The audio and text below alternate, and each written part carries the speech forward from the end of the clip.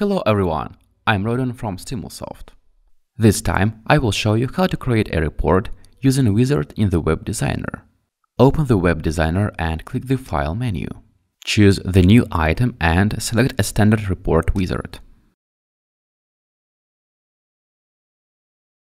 Firstly, you can bind data. Click the New Data Source button and a type of data source. For example, I will create an XML data source. Choose an XML and add some files. Select Data, add a data table for a new report.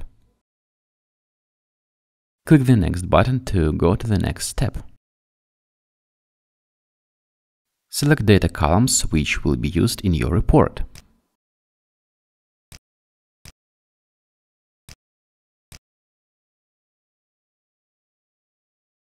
Change column order if you want to. Add data, sorting by column and change direction.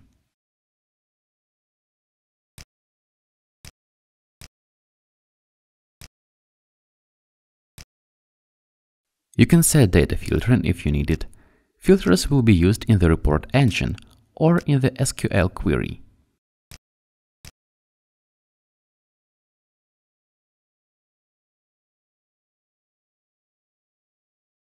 Also, you can group data if you need it. Define totals by report. You can select a lot of functions to calculate totals.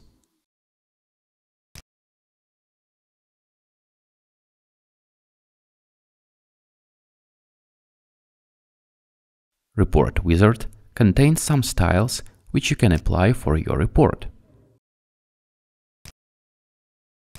At the last tab, you can set report options such as page orientation, report units, report language, and component to deploy data in your report. Click the Finish button to create report template.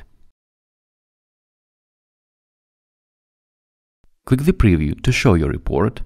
Now this report will be rendered.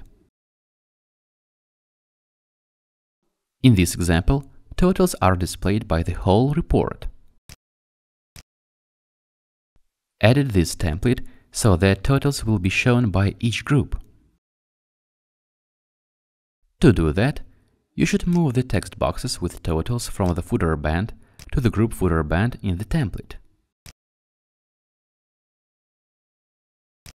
Now, totals are calculated by each group. Also, you can edit the template if you want to. Thanks for watching. Follow the news on our social networks and subscribe to the video channel. If you still have any questions, leave your comments below or send us a request to support@stimulsoft.com. Have a good one!